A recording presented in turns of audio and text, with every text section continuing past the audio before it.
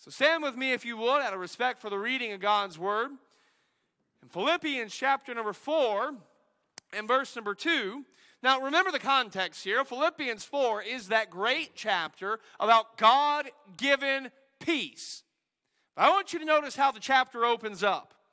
Paul writes, I beseech Euodias and Syntyche, that they be of the same mind in the Lord. In other words, that's a really nice way of the Apostle Paul saying, ladies, get along. Get along. You need to stop the mess. You need to bury the hatchet. You need to be one in Christ. That's a really nice way of saying all that. And so that is really the beginning there of that great chapter on God-given peace. Now, how do we accomplish that? Because how many of us know that problems be a real thing we deal with every day? How do we do it?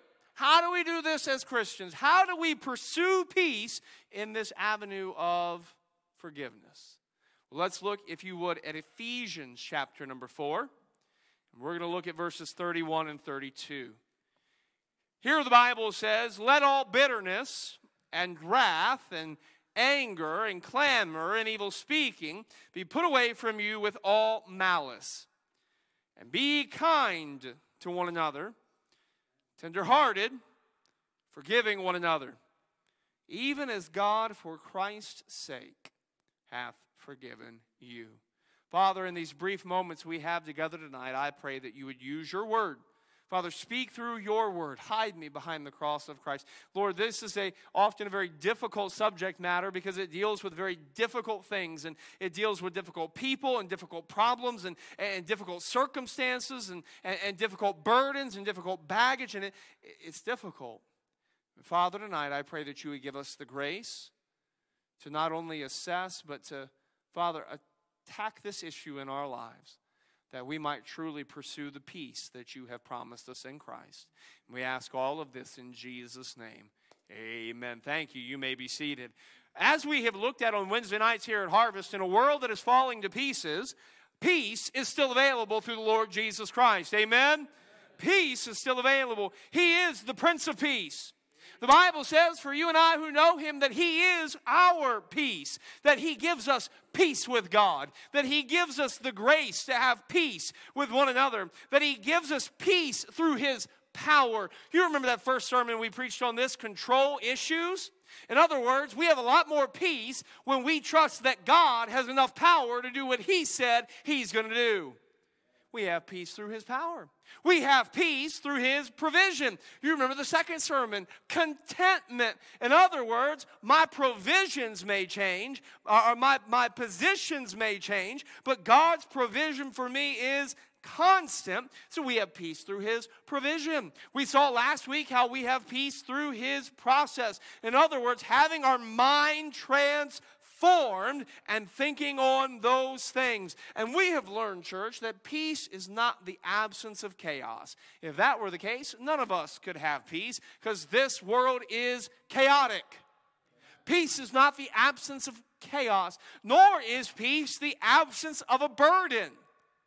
But peace is the appropriation of the riches that we have through the Lord Jesus Christ. Peace is confidence in Christ. So tonight is indeed our final installment of this series, of this topic. What we're going to look at tonight is a major barrier to many. You know, whenever we talk about the idea of forgiving or forgiveness, that very word conjures up a lot of emotions in a lot of people. You know, to be honest, some people hear that word and it immediately takes them to a person, or it takes them to a place, or it takes them to a particular happening. And to be honest, they don't want to forgive. It still hurts too much. You know, there are other people who hear that word and they don't even believe it's possible anymore, because they feel like they have tried and tried and tried and tried and tried, but not succeeded. Some don't want it. Others don't believe it's possible, yet the guilt or the grudge that plagues your life doesn't have to overcome you, but it can be overcome through the Lord Jesus Christ. I want us to know tonight that as we start, I am in no way trying to belittle what anybody has been through, because I understand in this world, people carry major hurt. But that doesn't change the reality that in Christ we are victors, not victims. And we can, by His grace, overcome. So understanding tonight what forgiveness is important. Forgiveness is simply the act of letting go. Some might say it's the act of releasing our right to attitudes of resentment, our right to acts of retaliation, even letting go of releasing our right to have an expectation of restitution. It is the letting go of or the releasing of frustrations and grudges and the baggage of our past. We all face this. We all need this. And hallelujah, God has provided a strategy for us to overcome and find His peace even in this chaotic, hurtful world. So would you look with me tonight? Ephesians chapter 4, we'll start in verse number 31. Where Paul writes, "Let all bitterness and wrath and anger and clamor and evil speaking be put away from you with all malice." I want you to note first our human reality. Our human reality. We mentioned earlier, it's no coincidence that Philippians 4, a great discourse on God-given peace, starts by dealing with strife that's found between people in the local church. As you look through the scriptures and you see what the Bible says about humanity and what Jesus says about our reality as Christians, the great thing that we find here is that the Bible presupposes that offenses will come. In other words, there's not a great question that in this life you will be offended, you will face hurt and opposition. It will come. It will come. Here's a good little math formula for you. People plus personalities produce problems. People plus personalities produce problems. And here's the crazy thing. Well, you say, you know what? I'm just going to isolate. This world is nuts. You people are nuts. I'm just going to isolate myself from everybody. Guess what, bucko? You're stuck with yourself. No getting away from that. And so offenses will come. And it really is made worse by the fact that we live in a culture that relishes perpetual offense. That everybody is offended by everything all the time. We see in verse number 31, this idea of bitterness, wrath, anger, clamor, evil speaking, all of those things are what our human fleshly responses are to something that is negative or hurtful in this life. The human reality is offenses will come. But here's the danger. Wrongs, both real and perceived, lead to hurts. Hurts lead to anger. Anger leads to burdens, baggage, and bitterness. Bitterness is sin. And sin always destroys.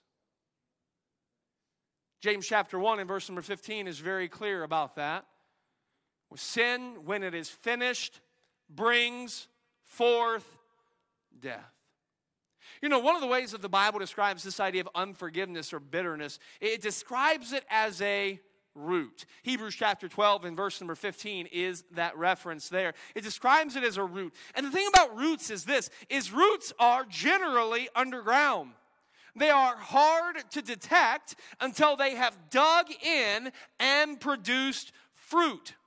You know, I look at my yard right now and the grass isn't green. It's not. If yours is, kudos. I'm still waiting on mine.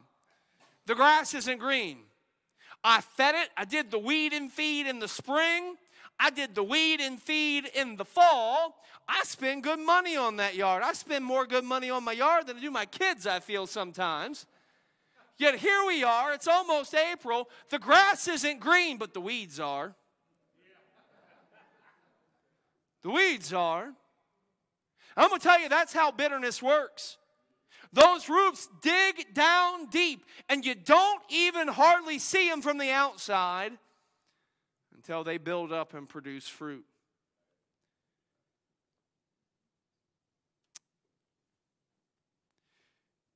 You know, turning our hearts and turning our hurts into bitterness and baggage is one of the devil's favorite tricks. You know, in 2 Corinthians chapter number 2 in verse 10 and 11. Verse 10, Paul reminds them about forgiveness and emphasizes about forgiveness. And whom ye forgive anything, I forgive also. For if I forgave anything to whom I forgave it, for your sakes forgave I it in the person of Christ. Why? Why is this so important? Verse number 11, lest Satan should get an advantage of us, for we are not ignorant of his devices. I'm going to tell you, the devil doesn't set up strongholds in our lives over things that don't matter.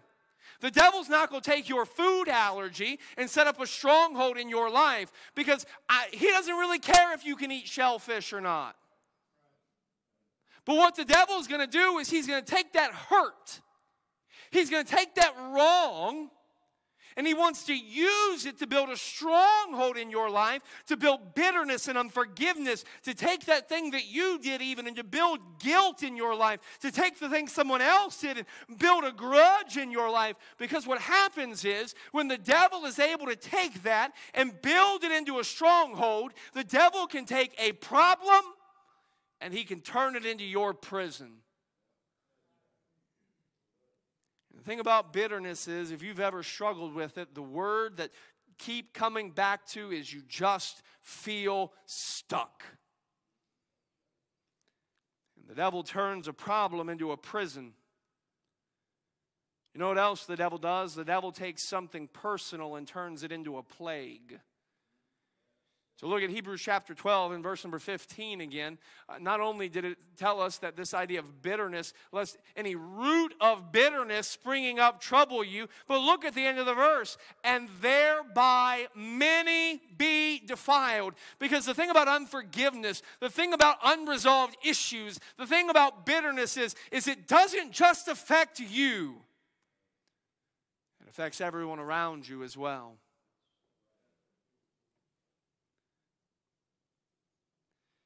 It allows Satan to take a personal issue and turn it into a plague.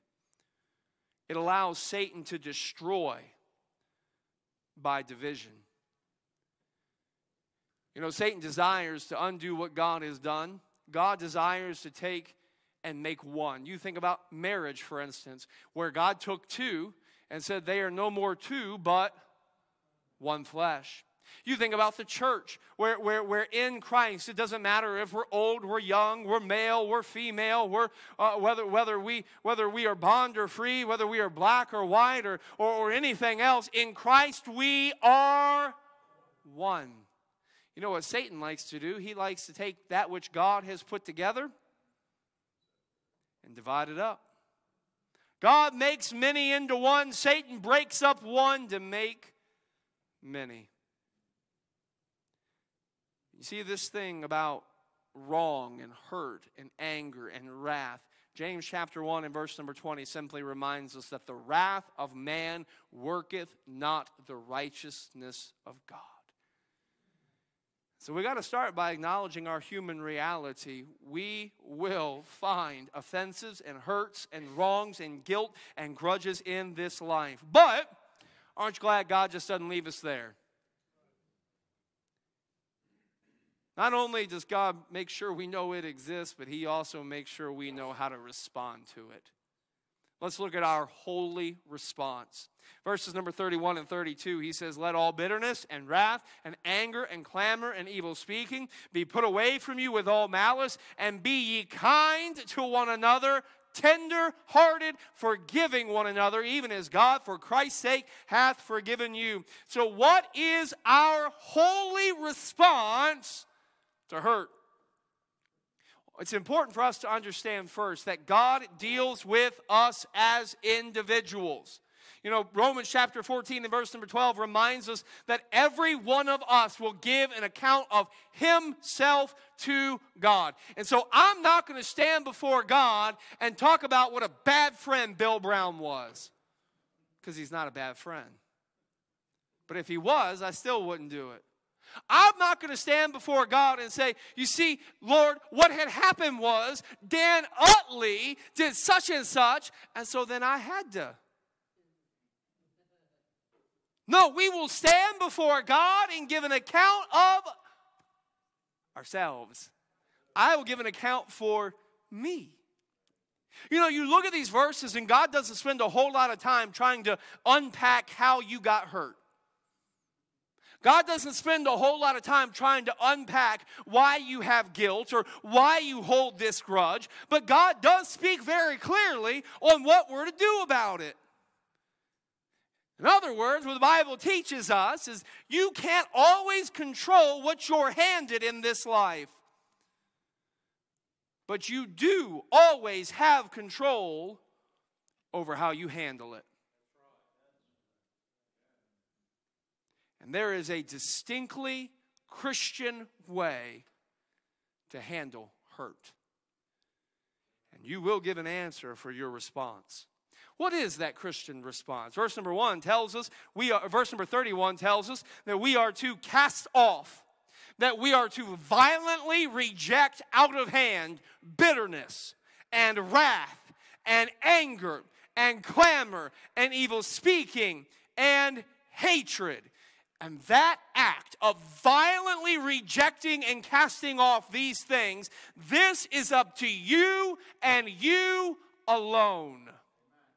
You know, there are a lot of people that say, I wish I could forgive if they. No, this idea of forgiveness, of releasing, of letting go, has nothing to do with them. It has everything to do with you. It's important if we understand some distinctions here. You know, forgiveness is that release. It is that letting go. It is that giving up. You know, what we often confuse with forgiveness is reconciliation. That does take two.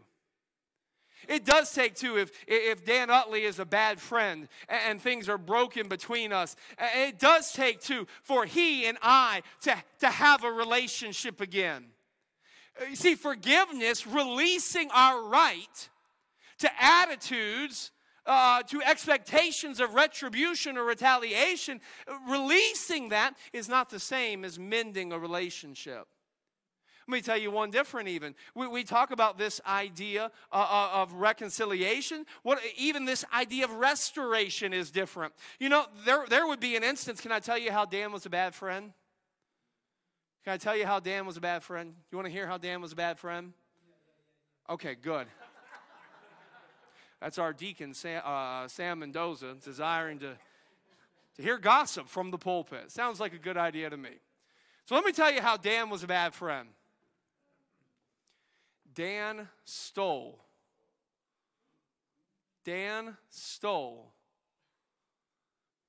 Maddie's bubble gum. He literally took candy from my baby. Just kidding, but for sake of illustration.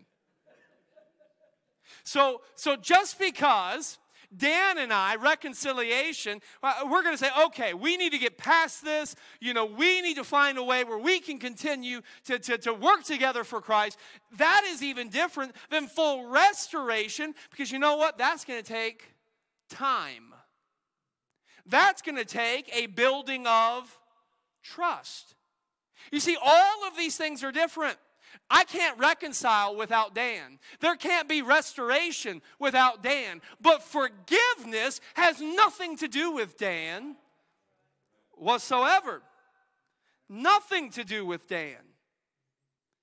It's up to you and you alone. Do you know why? Because that hurt, that wrong, that burden, that guilt, that grudge that you feel, the hurt you have doesn't belong to you.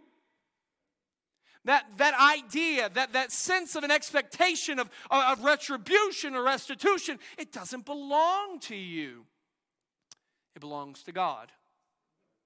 Look at verses like Romans chapter 12 and verse number 19, where we see, he says, "Dearly beloved, avenge not yourselves, but rather give place unto wrath. For it is written, vengeance is mine, I will repay, saith the Lord." A similar verse in Hebrews 10 and verse number 30, where the Bible says, "For we know him that hath said, vengeance belongeth unto me. I will recompense, saith the Lord. And again, the Lord shall judge his people." It goes all the way back to control issues.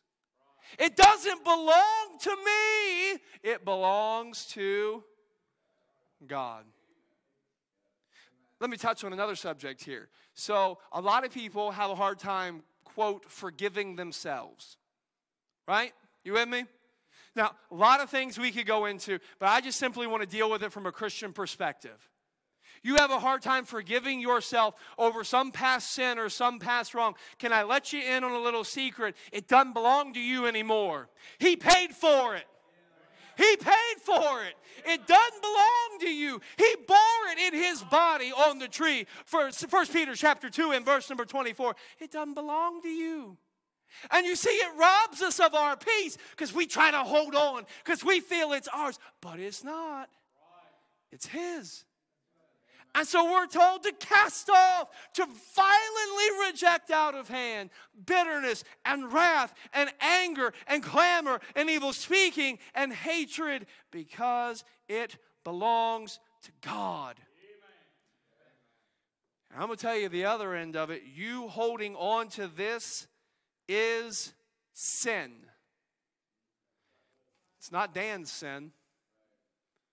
He may have stole the bubble gum from my baby, but this isn't Dan's sin. This is my sin. And you cannot harbor this sin and be right with God. You remember from the Sermon on the Mount, Matthew 6 and verse number 15, where the Bible says, "But if ye forgive men not their trespasses, neither will your Father forgive your trespasses." Sin will always rob you of the peace of God. So church, so Christian, we can't blame anybody else. This concept of forgiveness, release, letting go lies squarely at our feet. So we see the negative here, to reject all of these things. But not only are we commanded to put off bitterness, but we are commanded, this is what gets me, to heap on blessing. Not only are we commanded to put off bitterness, we're commanded to heap on blessing. Verse number 32, "And be ye kind to one another, tenderhearted." You know, that idea of being kind means to be usefully good. So we are to interject ourselves in such a way that we are usefully good. How many other people find that tough? We're to be tenderhearted. It means sympathetic. It's hard to be sympathetic to the people you want to hold accountable for your hurt. But the Bible is clear. Heap on blessing. Heap on blessing. Heap on blessing. What did Jesus say? To pray for them, to do good to them, to bless them. Heap it on. That we are not to return evil for evil, but are to do good. Romans chapter 12, verses 19 through 21. We looked at 19 earlier, but I want you to see the progression here. "Dearly beloved, avenge not yourselves, but rather give place unto wrath. For it is written, vengeance is mine, I will repay, saith the Lord. Therefore," if thine enemy be hungry, what is it, church? If he thirst,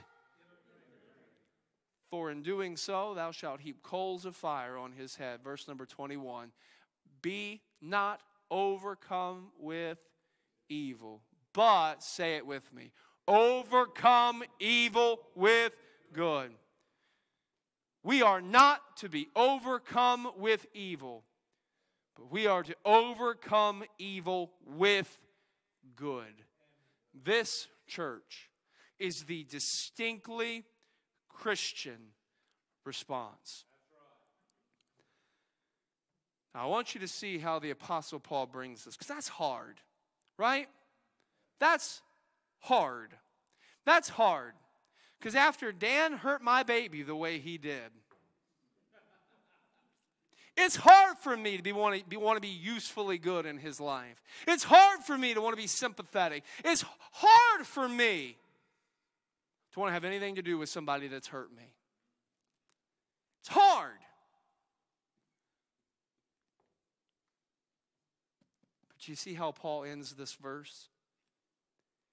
Verse 32, it says, "And be ye kind to one another, tender-hearted, forgiving one another, even as God, for Christ's sake, hath forgiven you." We've seen our human reality. We've seen our holy response. You cannot miss, though, our humbling reason. What is the reason we can act like this? You know, if only we had an example to follow, right? If only we had an example of someone who had every right to be offended. If only we had the example of someone who had every right to be distant and pull away, who had every right to hold a grudge, who had every right to hate, and yet who chose to forgive. But we do have an example, don't we? You know, I think a lot of times the Church of Jesus Christ would do well to quit sitting around pondering what would Jesus do and simply do what Jesus did. You look at the cross, Luke chapter 23 and verse number 34, as Jesus hung and bled on the cross, as he became my sin, my inexcusable sin. What had he ever done to me that I should choose to offend him like that? As he hung on the cross to pay for my inexcusable sin, Jesus said, "Father, forgive them, for they know not what they do."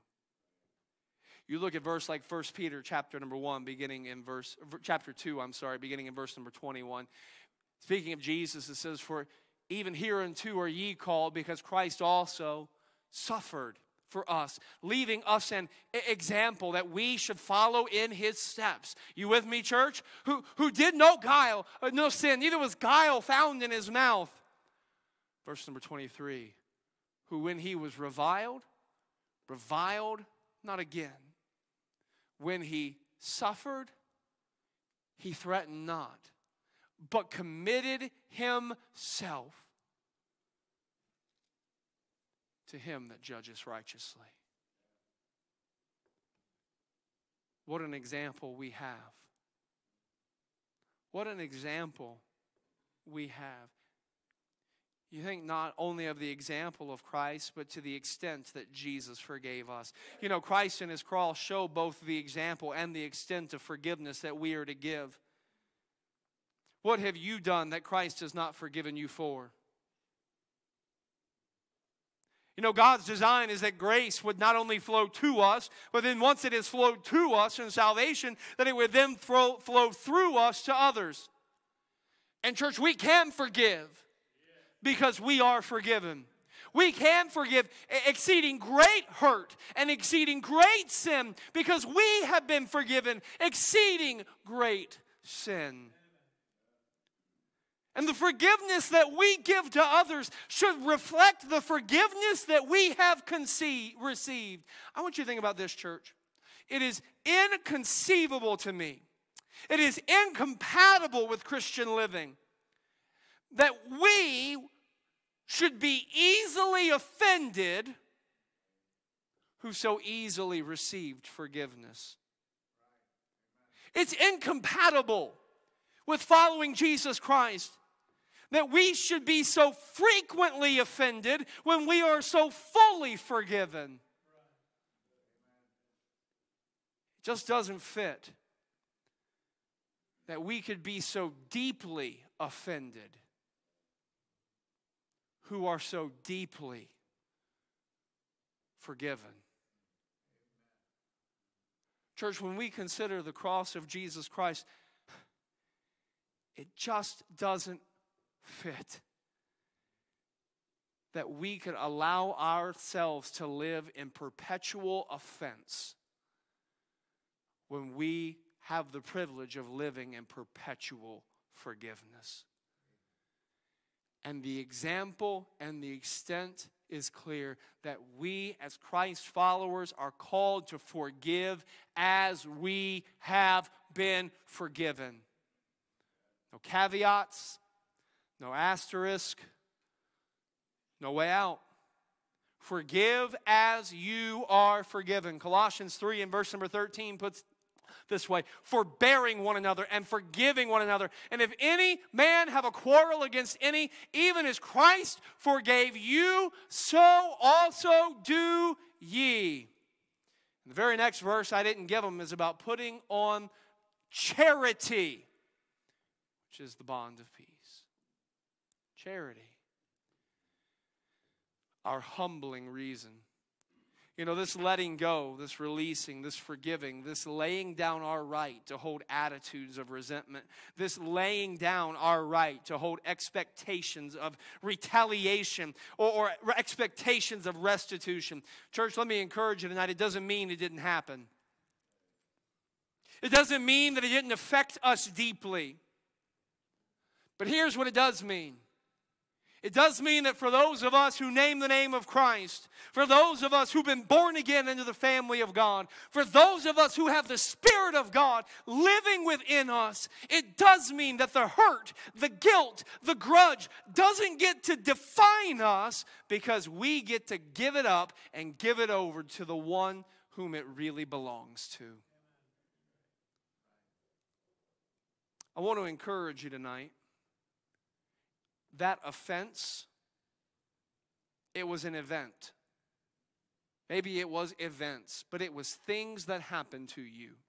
The offense was an event.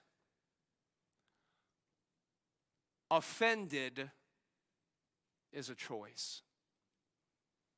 To live offended is a choice.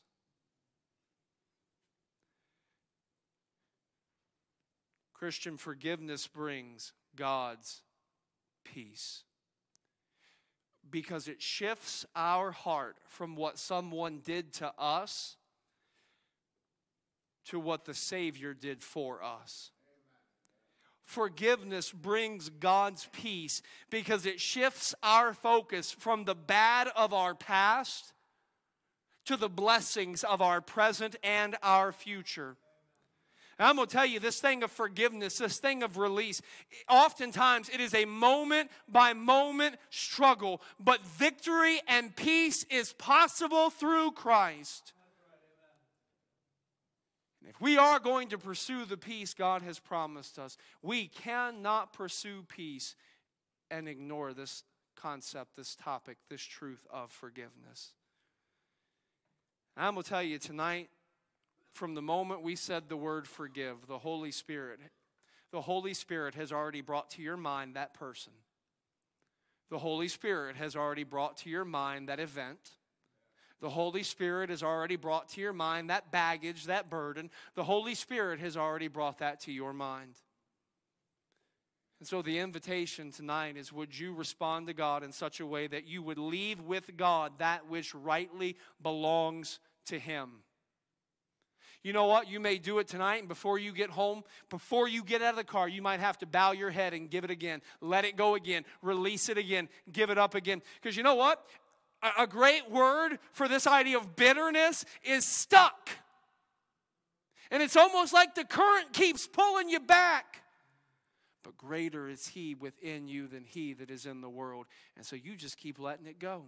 You just keep releasing. You just keep forgiving. You just keep putting it in the hands of Him that it belongs to. And you know what you will find? You will find as you walk this road of life that God will bring you victory, that God will give you peace. Tonight, will you commit to leave with God that which rightly belongs to Him? Would you consecrate yourself to asking the Holy Spirit to bring His healing and His peace? our God's grace and our God's peace is bigger, is greater than any offense we carry. Amen? Then let's leave it with him tonight. Father.